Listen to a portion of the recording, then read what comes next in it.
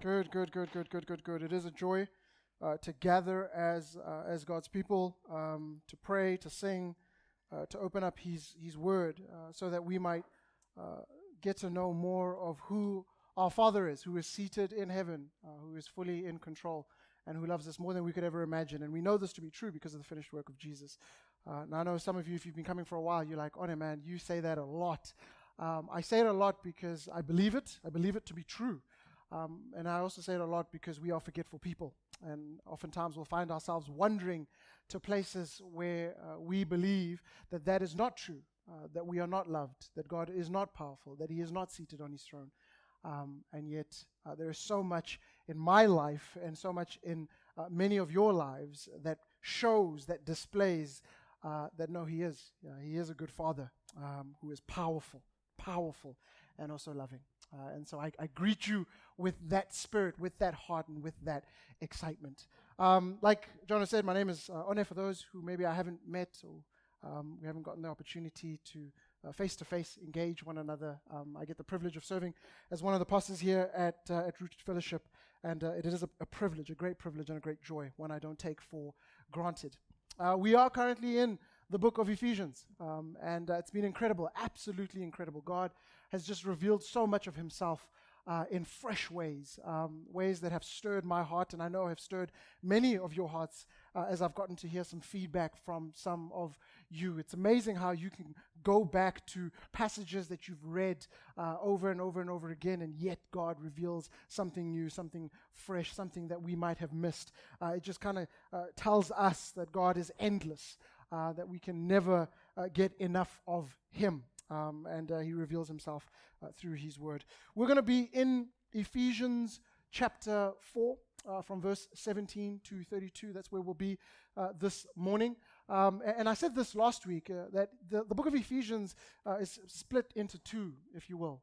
The first three chapters is where Paul, writing to the church in Ephesus, right? And he's basically just unpacking the gospel. He's going, "Hey guys, here's what the gospel is."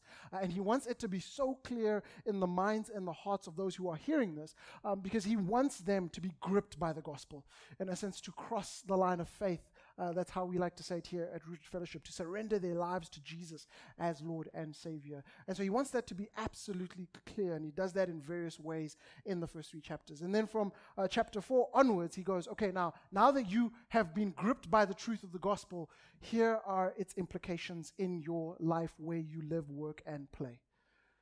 I said it last week that despite what people say, there is a Christian lifestyle. That is a real thing. There is a way that Christians are to live. And we can judge one another because it's revealed to us here. We can look at one another's lives and go, hey, you say you're a Christian, but you're not living like one. We saw this last week where Paul says that we are to walk in a manner that is worthy to the calling that we have received. That there is a way that we should live because the gospel is in our hearts. It flows within us.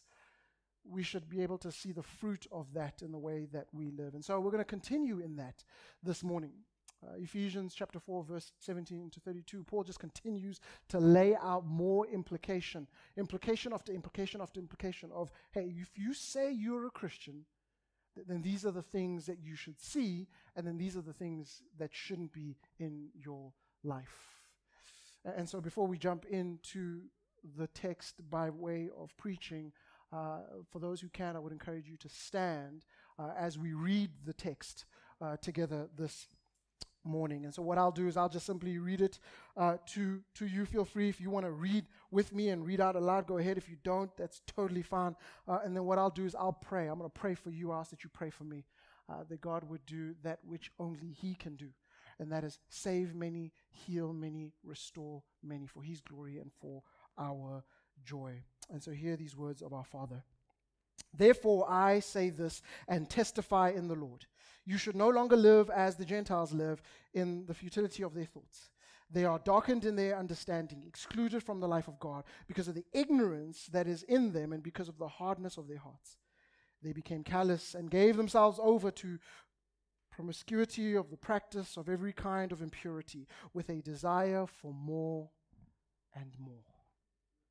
But that is not how you came to know Christ, assuming you heard about him and were taught by him, as the truth is in Jesus. To take off your former way of life, the old self that is corrupted by deceitful desires, to be renewed in the spirit of your minds, and to put on the new self, the one created according to God's likeness in righteousness and purity of the truth.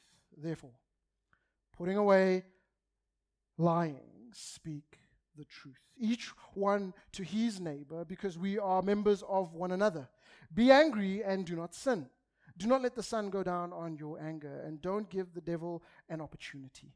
Let the thief no longer steal. Instead, he is to do honest work with his own hands, so that he has something to share with anyone in need. No foul language should come from your mouth, but only what is good for building up someone in need, so that it gives grace to those who hear. And don't grieve God's Holy Spirit. You were sealed by him for the day of redemption. Let all bitterness, anger, and wrath, shouting, and slander be removed from you, along with all malice. And be kind and compassionate to one another, forgiving one another, just as God also forgave you in Christ. Let's pray. Father God, thank you so much for your word. These are old and ancient words, but they are not dead words. They are alive. They are active. They engage us where we are. And so, Holy Spirit, would you meet all of us where we are? Many of us have walked in, maybe wrestling with a bunch of things, unsure about the next step to take. And so, God, I pray that you would meet us where we are, that we would be still before you so that we might hear from you. I pray against the evil one whose desires are to steal, kill, and destroy, to distract, to bring about confusion and division. I ask that you would come and give life and give it to the full. Use me as an instrument in your hand. And so it's to that end that I ask that you stand in my body, think through my mind, speak through my vocal cords, those things you'd have us know, say, and do. Lord, may the meditations of our hearts be acceptable in your sight. God, you are our King. You are our Redeemer. Would you have your way in this place? In Jesus' beautiful name we pray. Amen. You may be seated. There is a Christian lifestyle. For those who've crossed the line of faith, if you've been declared righteous, you are right with God, not because of what you have done, but because of what Jesus has done for you. And so therefore, we should live righteously. We should live in a way that is pleasing to God, that becomes a sweet fragrance to him. And that's what Paul lays out to us here in these verses. He says, therefore, right? Therefore, in light of the gospel, therefore I say this and testify in the Lord that these are not his words, but God's words. He says, you should no longer live as the Gentiles live. Now, if you've been following with us these last few weeks, upon reading that, it should make you feel some way. You should no longer live as the Gentiles live. It's like, Paul, hold on. It was just a couple of chapters ago in chapter 2 where you said to us that no.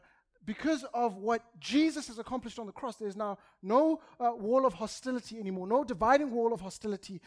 Jews and Gentiles are now one body. And that we should celebrate this. And then the very next chapter, you say to us that you are in prison on behalf of the Gentiles. I can imagine a Gentile hearing these words and going, man, this is good news. Paul is for us. God is for us. And then he says here, you should not live as the Gentiles live. He goes on and he says, in the futility of their thoughts, they are darkened in their understanding, excluded from the life of God because of the ignorance that is in them and because of the hardness of their hearts. Paul, what on earth is going on here? Now before we think, no, Paul maybe doesn't quite understand what he's writing here.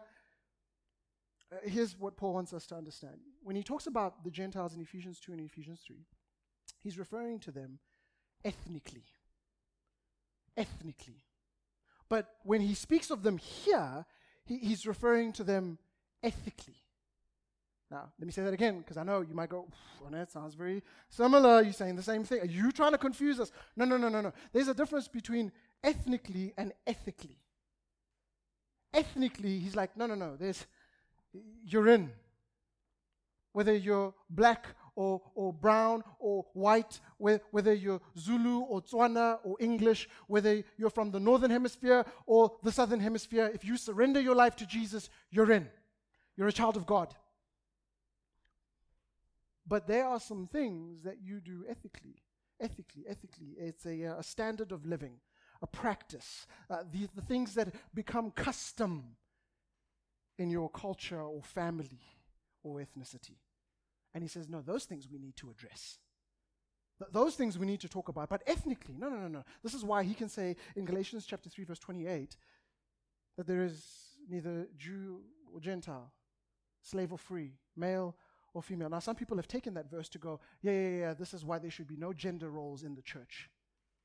This is why that we should be colorblind. No. He's not referring to that. He's talking about salvation here. That when it comes to salvation, it doesn't matter where you come from. If you surrender your life to Jesus, you're in. You're a child of God. But it doesn't take away the color of your skin, your culture, your language, your tribe.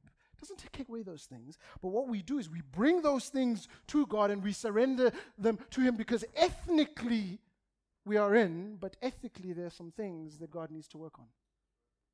And so that's what he's saying here. He says, don't live like the Gentiles ethically.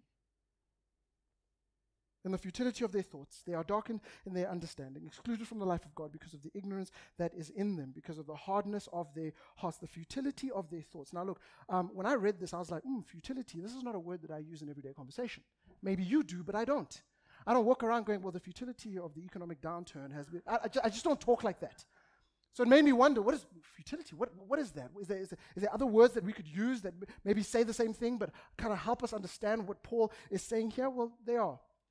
Let me replace this word futility with some words that maybe we'll better understand. In the fruitlessness of their thoughts, in the pointlessness of their thoughts, in the uselessness of their thoughts.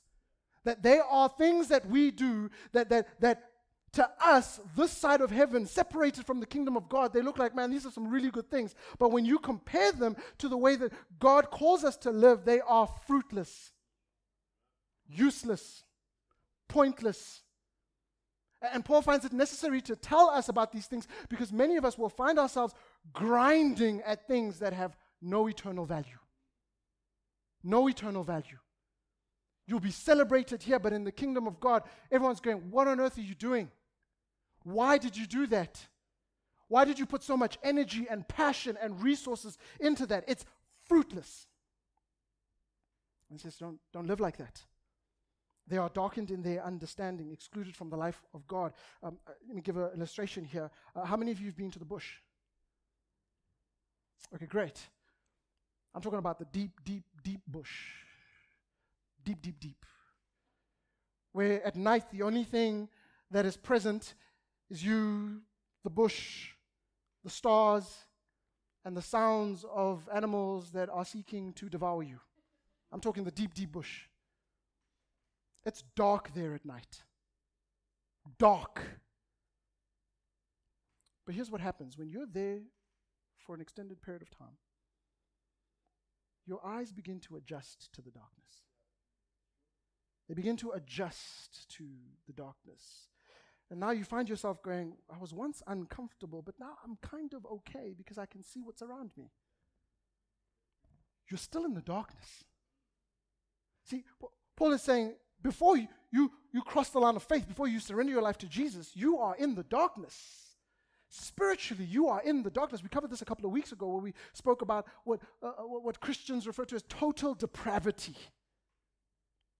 That you are in a pit that is completely dark. There is no good there. But you might go, okay, Anya, I hear you, but I still feel like I'm okay. Well, it's because your eyes have just adjusted to the darkness. You're not okay.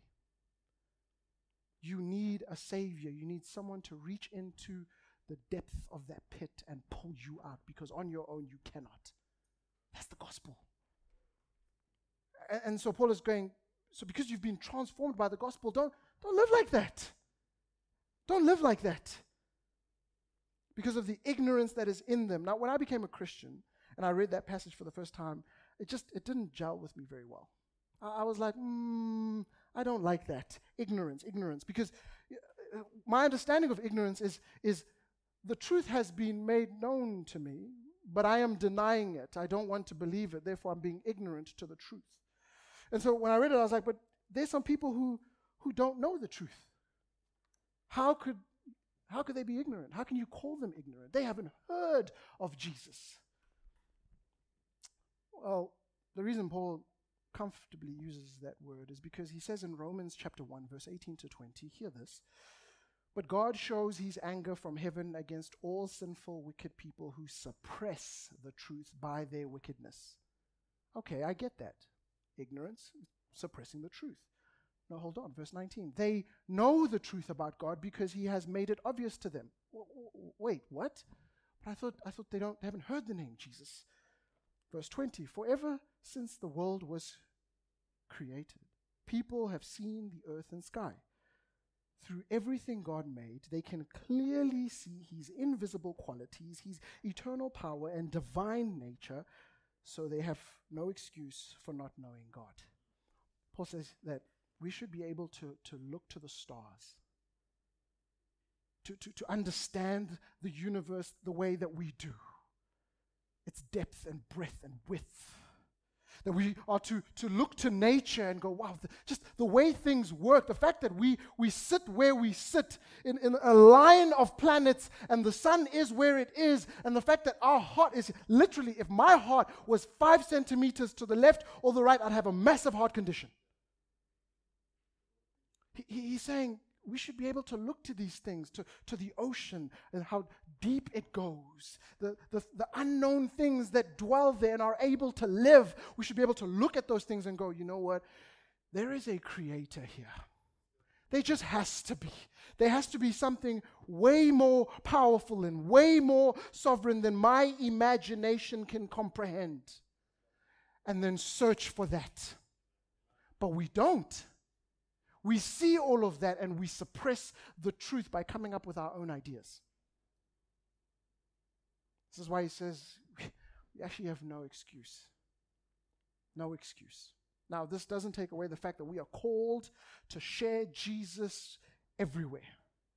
That's part of God's saving grace, that he gives us all of this, but still on top of that he goes, and I'm going to send the church to go and talk about me. And so we have no excuse. Paul says, don't be ignorant. Don't be ignorant like them. Verse 19, they became callous. Callous. It's, I don't do hard manual labor, though my wife would love for me to do that. But I just tell her that that's not my gift. It's not my spiritual gift. My spiritual gift is hiring those who are gifted to do that kind of work, right? But I'm sure many of you who do, you work outside, you work in the garden, construction, you're just a handy person. Over time, you'll notice that your hands form this extra layer of skin. It's callous.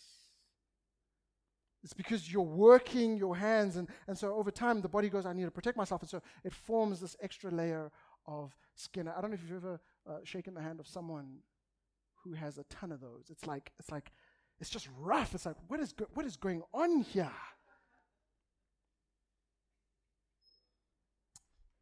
Paul uses that as an illustration to say, listen, their hearts, it's like they've formed callus around it. It's hardened now. They've suppressed the truth so much that now their hearts are just hard. And it can get to a point in your life where you just no longer feel anything anymore. You cry out, God, break my heart for what breaks yours. But you're living this way, and so you don't feel it anymore. You can look at injustice and go, it's not my problem. You can look at poverty and abuse and all the evils of the world, not only out there, but even in your own life, and just go, I don't feel it anymore. Not my problem, none of my business. Paul says, don't live like that. You've been transformed by the gospel. Don't live like that. They became callous and gave themselves over. to promiscuity, for the practice of every kind of impurity, with a desire for more and more. You just keep going back to it, despite the fact that it hurts you, despite the fact that it leaves you in a place of loneliness and frustration and depression. You just want to go back for more and more because you believe the lie that it will fulfill you. Those things will not and cannot fulfill you. Just can't. So Paul is saying, don't. And for those who've crossed the line of faith, we don't live like that anymore. We don't. How come? I'm glad you asked. Because of the gospel. Because of the good news of Jesus, the gospel. The gospel has made us new people. I am a new person because of the gospel. Not a nice person. Friends, the world does not need more nice people. We don't. We need new people who've been transformed by the gospel. That's what we need. And so because of the gospel, I don't live like that anymore. I'm a new person because I've been saved by the power and the grace of the gospel. Paul says, you know Christ now. You know Christ. Verse 20, but that is not how you came to know Christ. You see, to know Christ is not just to be aware of Jesus, but it's to understand and experience Jesus. To know and understand and experience the gospel, his life, death, and resurrection. It's to know and to experience. Kenny preached on this a couple of weeks ago. It's not about just being enlightened, but it's also about being empowered. There is a difference. There are tons of people who know about Jesus. But we need to know and experience. Our lives need to be anchored in who he is, the person and the power of Jesus. And it'll lead us to live a life that glorifies our Father who is in heaven. Because here's the thing, Jesus didn't just save you, and then now you can go and do whatever you want. Many of us live that way. We've believed that theology. He saves me, and then it's all about me. Right? It's how I want to live. It's my truth. You want to know the most dangerous word that you can put in front of truth? My truth. No, there's only God's truth. That's it. And so God saves you, but then he owns you. He saves you to own you. This is why I'm surrendering my life to him. And in life is included my ambitions, my desires, my passions, my resources, my everything. God not only just saves you, but he owns you. I belong to him. And we need this. We need this to be true so that we might live for Jesus. So that we might live for Jesus. To live for him, we must be born again. We must be born again, and you can't skip this process. So many of us try. This is why we wonder why things just aren't coming together. Hold on, pause for a moment and ask the simple question, have I given my life to him completely? Am I truly born again? Otherwise, nothing will work. Nothing will work. To expect a change of life without rebirth is like expecting something to grow out of concrete. And we can throw everything at it. Our resources, our energy, our passions, everything. And stand back and nothing happens. And then we get frustrated. We get frustrated at God. We get frustrated at God's people. We get frustrated at ourselves. But rebirth hasn't happened.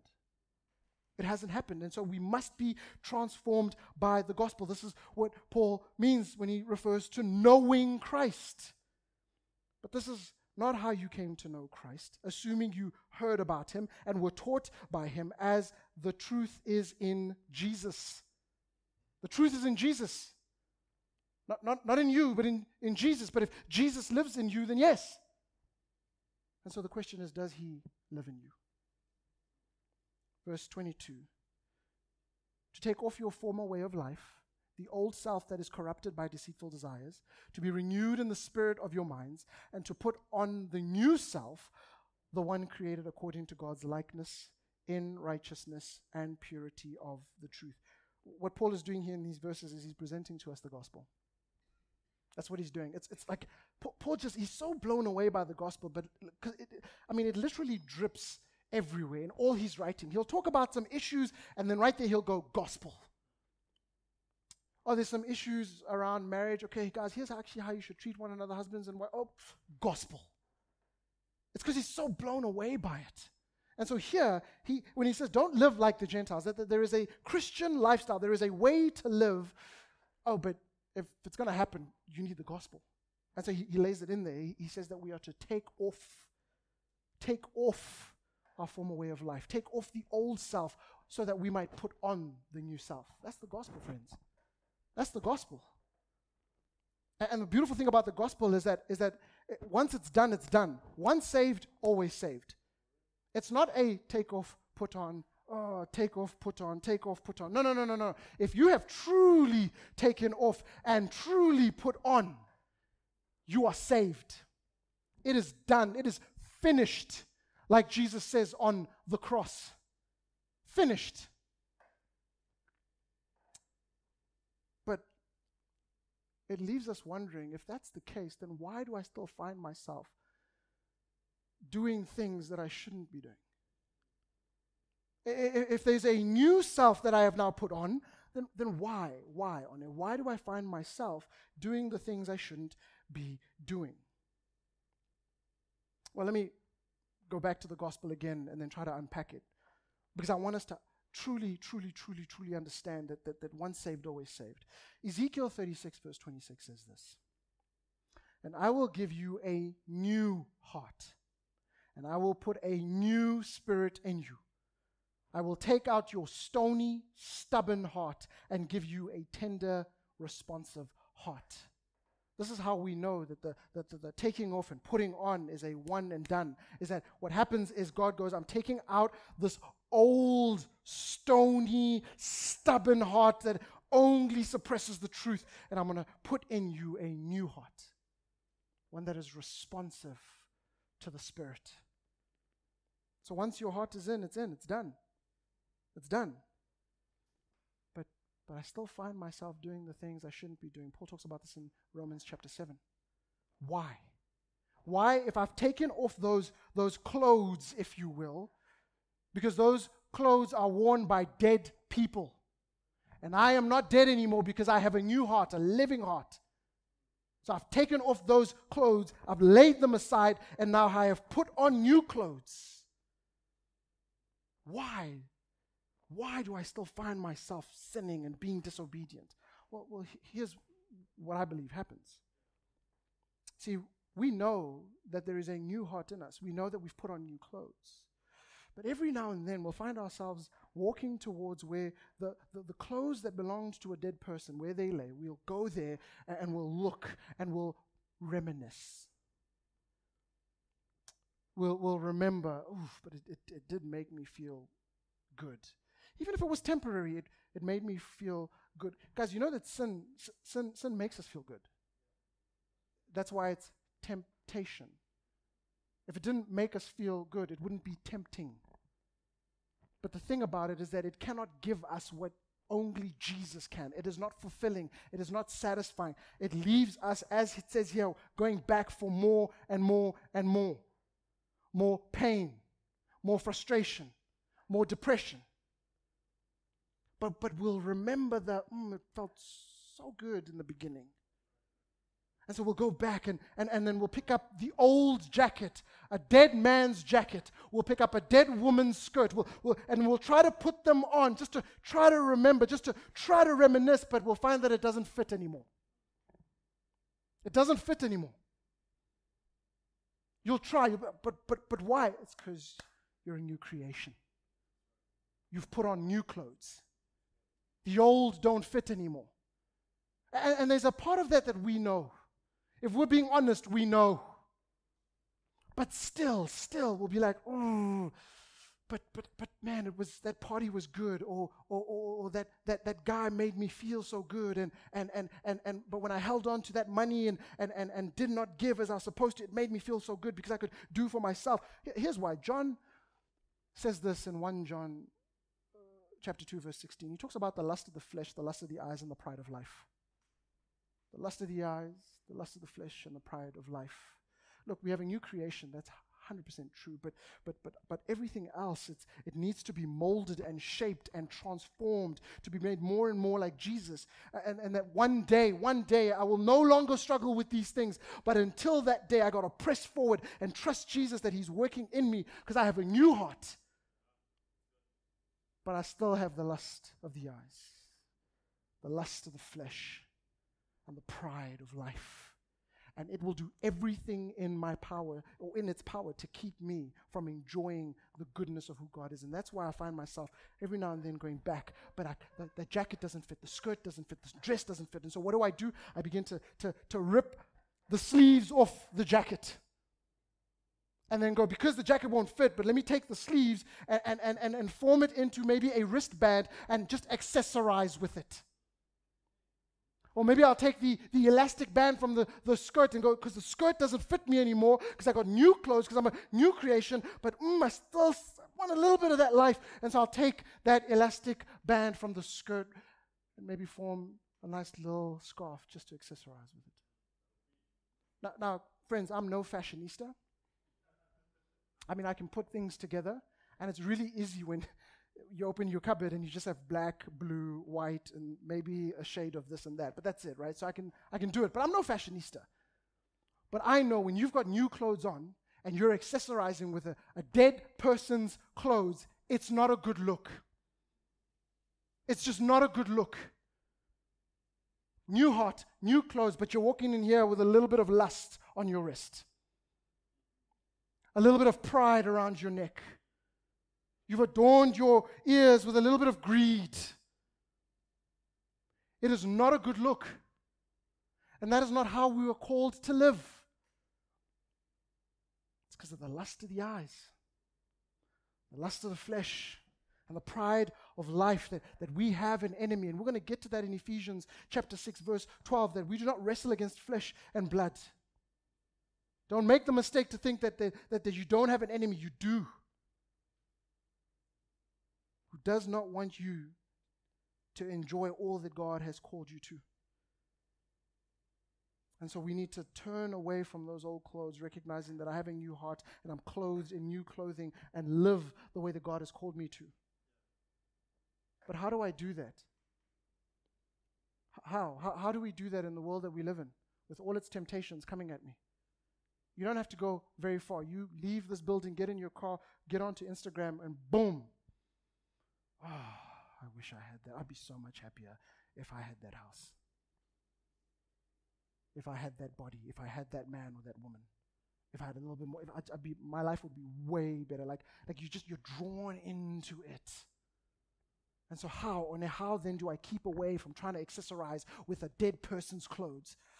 Verse 24 says, verse 23, it says, and to be renewed in the spirit of your minds. To be renewed in the spirit of your minds. I find it interesting that when Paul talks about not living like the Gentiles, he says he uses thought, understanding, and ignorance. Where does that all happen? In the mind.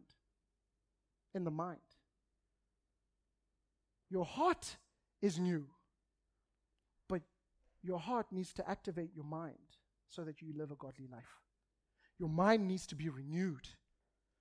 Romans chapter 12, verse 1 and 2 says, therefore, brothers and sisters, in view of the mercies of God, I urge you to present your bodies as a living sacrifice, holy and pleasing to God. This is your true worship. Many of us think that worship is just when we sing on a Sunday. That's why we'll show up here and we'll go, whoever's up here, man, they better lead well. Because I've only got 2 hours in my entire week to worship God. And yet here it says to present your bodies as a living sacrifice. Wherever your body goes, you worship. Wherever you live, work, and play, you worship. Do not be conformed to this age. What he's saying is that don't copy the behavior and customs of this world, but be transformed by the renewing of your mind, so that you may discern what is good, pleasing, and the perfect will of God. Trying to figure out what the perfect will of God is? You need to renew your mind so that you can discern what is good and pleasing and perfect. We've got to renew our minds. And how do we do that? By immersing ourselves in the things of God. That's how we do, immersing ourselves in the things of God. And as this happens, we begin to see things differently. We begin to see things from a kingdom perspective because our minds are being renewed. It's through the immersing of oneself in the Word of God. I want to know about God. Where can I go? Right here. Right here. It's interesting that so many of us will do this. We'll go, here's the Bible, here's God's Word, and then we'll walk away from it and we'll go, God, speak to me. Now, I'm not saying that God can't do that. God can do whatever He wants. But He's given us His Word. God hasn't just spoken. He's still speaking. And so we immerse ourselves in His Word so that our minds may be renewed so that we can live godly lives. There's no shortcuts. There's no magical formula. We must fill our minds with God's Word. Friends, Jesus prayed this. In John 17, verse 17, He says, sanctify them by the truth. Your word is truth. Set them apart by the truth. Your word is truth. Mold them and shape them to become more and more like me, Jesus says. How? By your word, which is truth. And so the question is, are you spending time in God's word? Are you immersing yourself in God's word? Are you renewing your mind? Or are you going to other places hoping that it'll do that renewal work for you? If you are, that's why you look like the world. That's why many churches look exactly the same as the culture and society. We're no different because we're going to the same place for renewal. But we are to immerse ourselves in the things of God. And here's an amazing, really cool thing, is that this renewal work happens in the context of community. This renewing work happens in the context of community. So many of us, we go, no, this is a independent, me only, by myself thing. And so we treat this renewing work like going to a restaurant, and instead of sitting in, we get a takeout, and we go home and we enjoy it in the comfort of our living room by ourselves. Where God's renewing work is communal. You go to the restaurant with a bunch of friends and you sit at a table together. Now this is uncomfortable, and many times it's inconvenient. I'll be the first one to say it. It is way easier for me to, on my phone, Uber the food to my place. It just is. I don't have to deal with traffic. I don't have to deal with face masks and trying to, I would like, 12 wings. How many wings? Burger? No, 12 wings. This mask. I don't have to deal with that. I don't have to deal with sitting with people and waiting. And you know that message, guys, I'm on my way. And can we just be honest? We know, when you send that message, we know that you're still at home. Right? But you play around. Maybe like you've studied law and you're like, well, I'm not lying because mentally I am on my way. I just need my body to catch up with what's going on here. But we know you're still at home. No, guys, I'm almost there. I got to deal with that. Then I got to deal with uncomfortable conversations.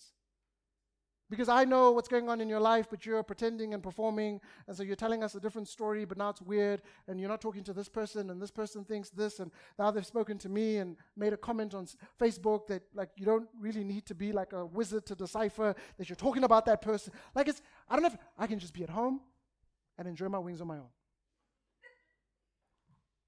But that's not how the renewing of one's mind works. God's designed it to happen in the context of community. We were designed for fellowship. Beautifully designed for fellowship. It's a communal thing. And what I love about Paul is that he always kind of uses illustrations that are in the context of community. All the time. He goes, hey, the gospel does this, and here's what you need to do to make sure that you're growing in Jesus, that you're being molded and shaped to become more and more like him. Okay, here's how it plays itself out in the context of community. A new heart that activates a renewing mind leads to a godly life. Verse 25, it says, therefore, putting away lying, speak the truth. Some of y'all are already like, you got me right out the gates. Because you're a liar. I'm a liar. And I find myself in positions where I need to speak the truth, but I will lie because I don't want people to think less of me. I want to keep up this appearance. Or maybe I want to manipulate the situation for my favor. But if you have a new heart, if you are clothed in the newness of Christ, then speak the truth. Stop lying. It's not about what other people think of you, it's about what your Father thinks of you. And you are loved more than you could ever imagine. Not because of anything that you have done, but because of the finished work of Jesus. God looks at you and he sees his Son Jesus in you, and he goes, mine. Oh, but God, you don't know what I did 6 months ago. I do. And I still sent my Son Jesus to die for you. And if you surrender your life to him, you're mine. For some of us, it's not about 6 months ago. It's about what happened last night. The lust of the eyes, the lust of the flesh, the pride of life. But he looks at you and he says, mine. I've forgiven you. I've forgiven you. So stop lying. We don't need to. Speak the truth, each one to his neighbor, because we are members of one another. This comes from last week. Remember, we are one body, one spirit, one hope, one Lord, one faith, one baptism, one God, Father of all. So speak the truth to one another. Verse 26, be angry and do not sin. Whoa. Is that a typo? No. You can be angry. There are things that happen in this world that should cause us to look at them and go, no. The Bible calls that a righteous anger. It's a righteous anger to look at injustice, to look at people being alienated, to look at people being exploited, to being abused. We should look at that and go, that is not how God intended us to live. And it makes me angry when someone who's created in the image of God treats another person who's created in the image of God in a horrible way. It upsets me. And so be angry. And if you're trying to figure out, well, which one is that? Because I am an angry person. Sometimes I just wake up angry. Like, how do I know? Well, you can ask yourself the simple question. Is my motive to be right in this situation or to be righteous? Do I just want to be right? Do I want to come across as a good standing citizen? Or do I want to be righteous and then actually go, actually, you know what? I'm actually not that righteous. Let me point you to the one who is righteous, who's working his righteousness into my life. It's incredible. It's amazing. Let me tell you about Jesus. So be angry. And do not sin. Bring your anger to the Lord. How do I not sin? Bring it to the Lord. And not just that situation, not just that injustice or that exploitation or that abuse. Not just that, but you also need to bring yourself to the Lord. Because left to my own, who knows what I would do? If I don't bring the things that make me angry, and there's a lot of things that make me angry when I look at the world. If I don't bring those things to the Lord and bring myself to the Lord, friends, it is the quickest way to plant a gospel-centered, disciple-making, transcultural church in prison from within prison.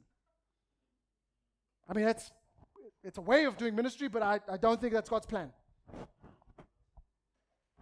So bring it to the Lord. Bring the situation. Bring yourself to the Lord so that you might not sin. Do not let the sun go down on your anger. And don't give the devil an opportunity. Other translations say don't give the devil a foothold. Don't give him a foothold. You see, when we sin, when we allow sin to linger in our lives, when we practice sin, when we are disobedient to God, what we're doing is we're giving the devil a foothold in our lives. It's like going mountain climbing. Anyone gone mountain climbing? I want to say I'm not surprised, but at the same time, ethnically you are in. You know what I mean? No. But when you go mountain climbing, they'll tell you, like, listen, when you wanna climb further and further, you need to make sure that you look for a place where you can put your foot in and really get a firm holding in there. See, when we open up our lives to sin, that's what we're allowing Satan to do. He's just getting in there. And when we continue, he gets comfortable there. You know, there's a foothold where you're like, it's not quite like, I still need to make sure that like I'm holding on, and I'm like, I need to be aware of where I am, and I just, because I'm not. And then there's like a place where you just go. In some places, you can even take your hands off. You'll be like, yeah, no, I'm not going anywhere. Here, this is me. And for some of us, that's where Satan is in your life. Paul says, don't do that. Don't be angry. Don't sin. Don't let the sun go down on your anger. Don't open up your life to Satan. Because if you do that, it won't be too long before you have a seat for Satan at your table. It won't be too long before Satan is now involved in your decision making, in your financial planning, in how you conduct your relationships. You no longer go to God's word so that your mind may be renewed, so that you might live a godly life. You're going, so how close can I get to the line without getting burnt? Like what does sex before marriage really mean? You know, because I'm married in my heart. So surely that's, our plan is to get married. We really love each other. So surely you're negotiating with the one that you have given a foothold to that should not have a place in your life. And if you want clarity, it's here in God's word.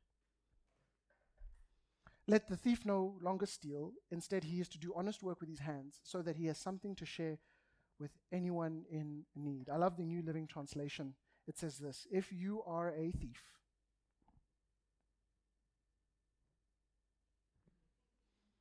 I'm just giving time for you to figure out, am I a thief? What, have I stolen? What's happened this past week?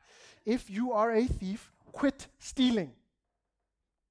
Instead, I love this about the gospel. It goes, hey, don't do this. Now here's how you should live. It always does that. It always does that because you are owned by God. You belong to Him. And so go to Him. If you're trying to figure out, how do I live my life? How do I handle my resources? How do I handle my emotions and my feelings and my sexuality? Go to Him because he's got a way. Quit stealing. Instead, use your hands for good, hard work. And then give generously to others in need. Whew. Give generously. This tells me that the church should never be a place of ongoing need that is never met. Because before Jesus, before crossing the line of faith, all of us were thieves. All of us. Yeah, but I only stole. Yeah, but you stole. You're a thief. And it may not even be like things that you can touch and feel. Like you are. That breath that is in you does not belong to you. It belongs to God. Your life belongs to God. And so you cross the line of faith and you give everything to Him and you begin to work and you begin to, why? So that I can give generously. Generously. And so I believe that there are many churches who folks have read that. I'm not a thief. I need to stop stealing. I'm working hard. I'm putting in the work. and then give generously. I don't know about that one. Because it's not my problem. Callous. It's not my issue. Callous. I pulled myself up by my own bootstraps. Not just a callous, but a misunderstanding of the gospel.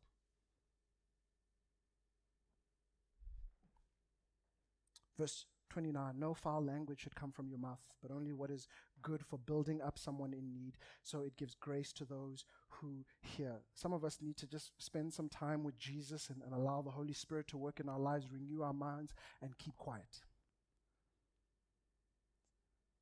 Some of us are way better at using our words to tear down people than to build them up. And I'm not throwing judgment. I'm not trying to be that guy. I recognize that many of us do this. We tear down others because we've been torn down. Hurt people hurt people. And so what do we need to do? We need to make our way to Jesus, the healer of healers. Let him first build you up. Spend some time. Renew your mind. Work on your issues. Bring your pain to him. Let him heal so that I might be able to go and use my words to build up. You know, it's crazy. We have this practice where people go, you know, I'm not going to press into community. I'm not going to plug in. I'm not going to, because I know I'm hurting. Thank you, Anne, for speaking to me this morning. I'm hurting. I'm in pain. And so before I kind of step into all of this, let me sort myself out first. It's ridiculous. It's ridiculous. It's the same as someone who's just been in an accident. They're bleeding out and they go, you know what, I'm going to wait for the bleeding to stop before I go to the ER. You'd look at someone and you'd be like, you're insane. The church oftentimes is described as a hospital. Jesus himself says, I came for the sick. So we're not afraid. We're not afraid of what you're experiencing and the hurt and the pain that you're going through. Some of us, we go, you know, I don't want to because, guys, I'm going through some massive issues. I might cut some of you guys. It's okay. We're a gospel-saturated community. And so if you cut us, what bleeds? The gospel. So bring your pain. And even if I'm afraid of it, God is not. Because all I'm going to do is just point you to Jesus. Let's jump to verse 31. It says, let all bitterness, anger, and wrath, shouting, and slander be removed from you, along with all malice. I love how the Passion Translation puts it. It says, lay aside bitter words. And bitter words come from bitter people. Temper tantrums. It's not just 2-year-olds that have temper tantrums. CEOs can have temper tantrums. A pastor can have temper tantrums. Revenge, profanity, and insults, lay aside. Those belong to a dead person. You are a new creation. You are alive in Christ. Don't live like that. Let's go back to verse 30, and then I'll land the plane at 32.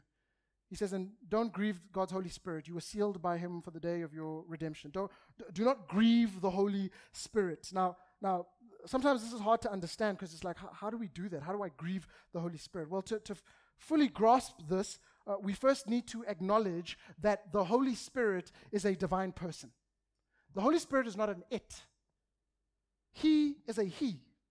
He is a divine person. He is part of the Trinity, God the Father, God the Son, and God the Holy Spirit. And so he is a divine person, but he's also fully God, just like Jesus. And so that means if he's a divine person, that it points to the fact that he has emotions. How do I grieve you? That's how you grieve the Holy Spirit. Have you ever been grieved? That's how you grieve the Holy Spirit. But let me try to flesh this out a little bit more to give more clarity. See, when we cross the line of faith, when you become a Christian, the Bible tells us that the Holy Spirit is deposited into your life. He lives in you. And oftentimes he's described as a fire. Hebrews 12:29 says he's a consuming fire. And so I like how other translations, instead of saying do not grieve the Holy Spirit, they say don't quench the Spirit. To quench a fire is to suppress it, to not allow it to grow. We sing songs like this, fan into flame. Fan into flame. The spirit that lives in me, I want it to grow. I want it to take over every part of my life. Fan into flame. But if we don't do that, we quench the spirit. We suppress it. Have you ever found yourself, there are the dead person's clothes. That used to be me, but not me anymore. And you find yourself going, but it looks nice. There's always something that just kind of goes, hey, don't go there. Don't go there. Don't respond to that DM. Don't hang out with that group of people. Don't say what you're thinking. Don't respond. That's the Holy Spirit leading in your life. And the more you renew your mind, the fanning, the flame, the fire, the consuming fire that lives in you, the louder that gets. You know that when you are on top of the mountain, it's like, oof, I hear him like he's right here. Things are going so good. I'm in God's word. I'm praying. I'm gathering with God's people. Life is great. I hear him so clearly. Like you just turn off the noise of the world and you tune into the frequency of the Holy Spirit. But there are times where you are in the valley. And times are hard. You're going, the temptation is to do things for myself. The temptation is to accessorize with a dead person's clothes. And so you start looking, and all of a sudden they look good. They look tempting. The lust of the eyes, the lust of the flesh, the pride of life. The Holy Spirit speaks to you. Don't quench the Spirit. Don't suppress. Allow him to take over. That's what Paul means here. Because you've been sealed. That's a promise. You've been sealed. You've been sealed, guys. In verse 32, it says, but instead be kind and affectionate toward one another. And then he asks this question. He says, has God graciously forgiven you? If you've crossed the line of faith, your answer should be yes. He has graciously forgiven me. God, because I oftentimes I'll sit and I'll go, I'm just so blown away. I'll open up God's word, looking to study, and I'll read one sentence, and I'll just be like, wow, God, what? Me? I shouldn't be here. I shouldn't. It's crazy when I go to some of my old mates from high school, and I'll go to their weddings and still hang out with them. God sent me on mission there. It's a whole story for another day. But like, they'll see me act and they'll see me talk, and they'll be like, so One, this is you. I'll be like, yeah. Like, but for real, this is you. Yeah, man, this is me. Like, you believe this. I do.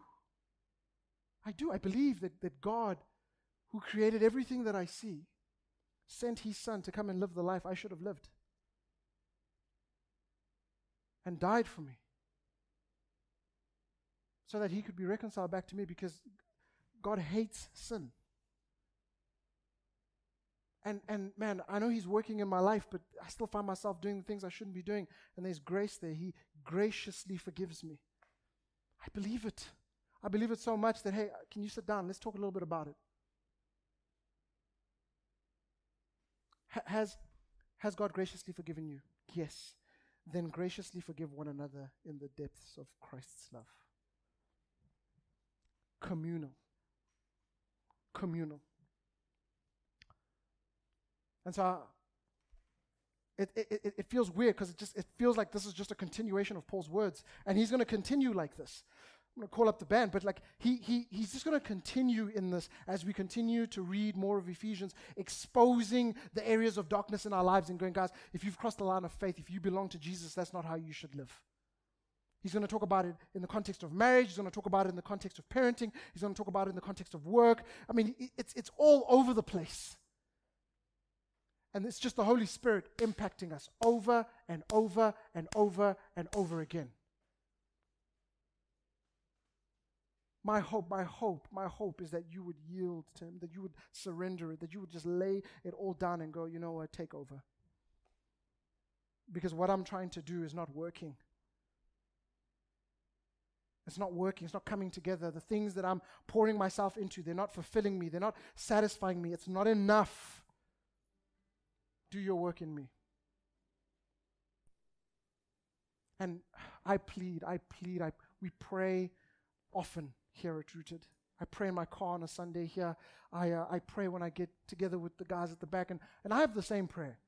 Like if you've been coming for a while, you'll pick that up real quick. That, pray's the same most times. And it's not because I'm not creative. Guys, I'm creativity. But it's not because I pray the same prayer because I'm like, God, I want you to do what you've done in me and in others with more people. One of the most frustrating things for me is that I don't possess the power to save people. I don't. And it frustrates me because sometimes I'll look at people and I'll go, man, if you knew the Father, if you knew about His overwhelming love for you, you don't have to live like this. You don't. Your marriage doesn't have to be like this. The same God who breathed into humanity and gave life is the same God who breathed into Jesus in the tomb and made Him alive. He can breathe into your marriage. He can breathe into your circumstances. But I can't do that.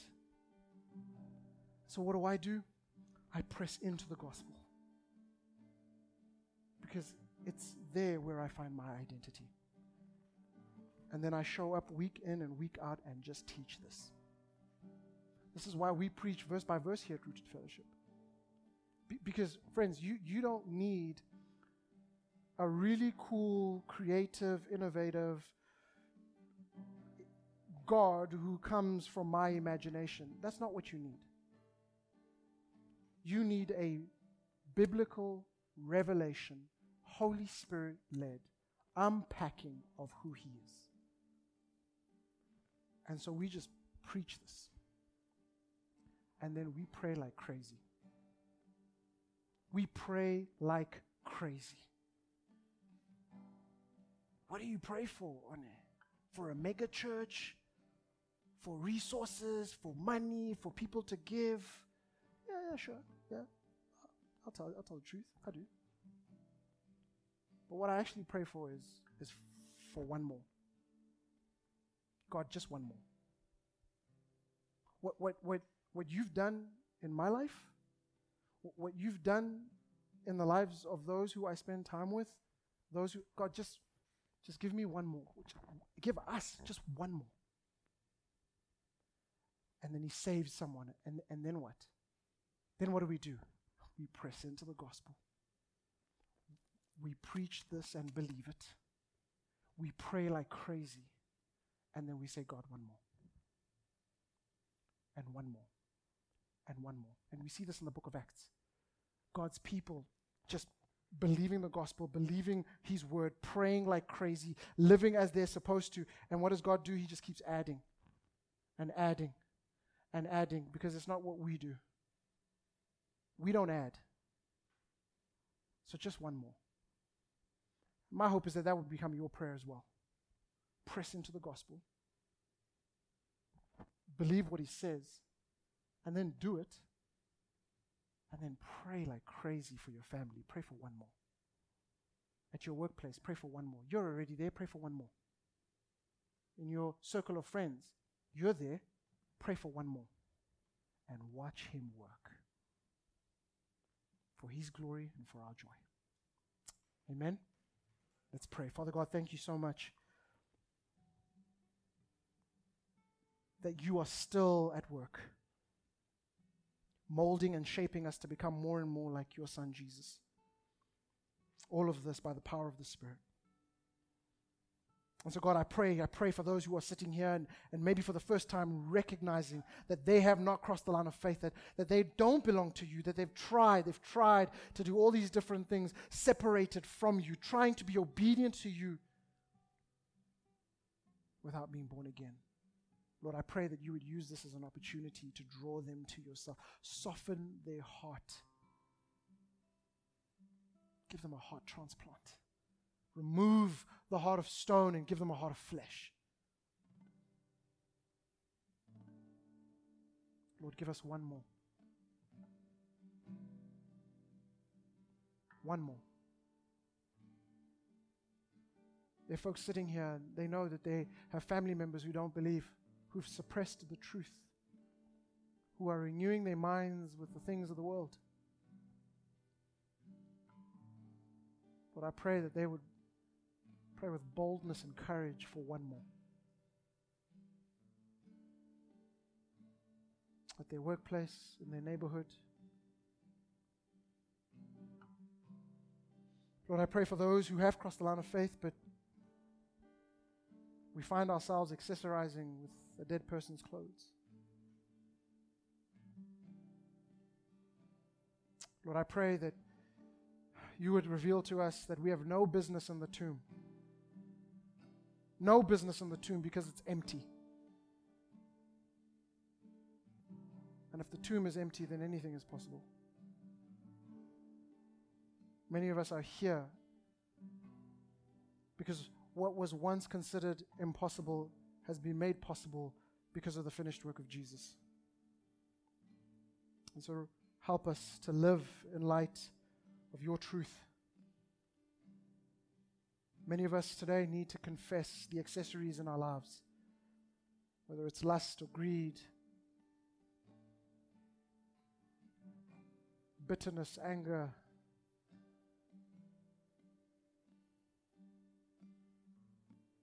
Help us to live in light of you.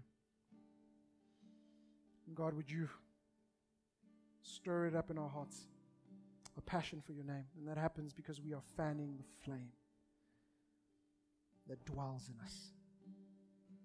Stir it up in our hearts, Lord, because we are fanning the flame that dwells in us.